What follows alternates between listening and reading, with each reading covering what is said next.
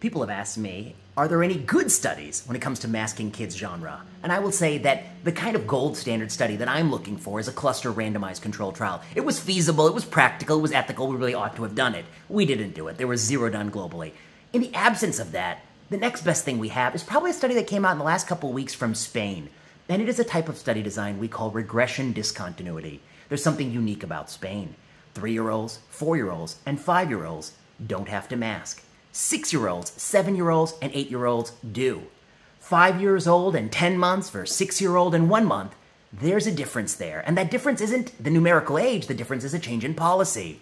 And so you can leverage this for a really nice type of analysis. That's called regression discontinuity. You ask, what is the rate of spread, the R coefficient in 3-year-olds, 4-year-olds, 5-year-olds, and guess what? It goes up with age, of course, because it spreads more at older ages. And then when you get from 5 to 6, you should see the effect of masking policy. In a classic regression discontinuity design, you'll see a step down in the R coefficient or the cases per 100,000, representing the mask effect. Now, of course, there's some purists who argue about some more sophisticated methods, but I would say that if you're looking for a credible linear relationship between masking and spread of SARS-CoV-2, you'll see a classic step down.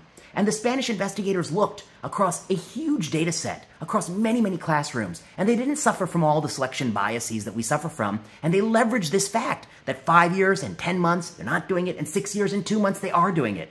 And when they did that in the regression discontinuity design, they found no step down. In fact, you can hardly tell, and if nobody told you and you looked at the graph, you wouldn't be able to guess what age they started masking. What does that tell you? I think it's much more plausible that the intervention has almost negligible effect size. I mean, it very likely has a negligible effect size because cloth masking in Bangladesh in a cluster randomized trial had a pretty much zero effect size for that type of mask. And if you start to have a mask mandate at a very young age where compliance is low and it can get wet, etc., the effect size is going to diminish to the point where it's going to be undetectable. And that's what the Spanish study shows. And I think it fits most of our priors. It's a sensible study. It's a well-done study. It's probably the best study we will get for the time being.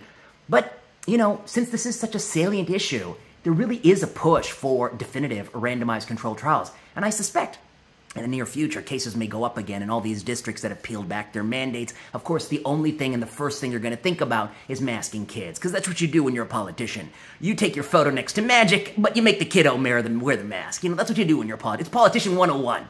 If you're not very good at the job, but it's Politician 101, apparently. I would suggest, instead of doing this kind of stuff, and if you want to re-implement the policy, do it in a cluster randomized fashion. CDC can run it. It should accrue very quickly because I think a lot of places will participate. And if it's as good as people think, it'll yield a result. But I suspect it will be halted for futility, and I think that's what you would find when you look at the Spanish data. It's a great study.